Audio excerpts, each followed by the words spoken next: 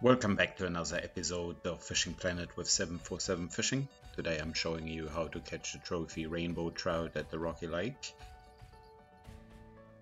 Yeah, fishing with a bottom setup. You can really, for rainbow trout, fish everything: spin gear, live baits, bugs, worms. That works all good. So I'm gonna show you on the map the exact position for that rainbow trout.